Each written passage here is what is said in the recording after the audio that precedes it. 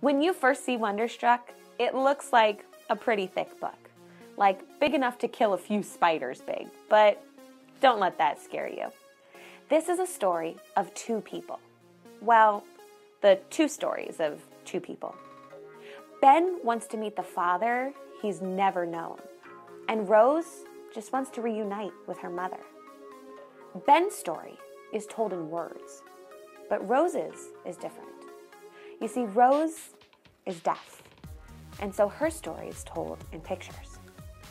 Both children set out alone, desperate to find out what's missing in their lives.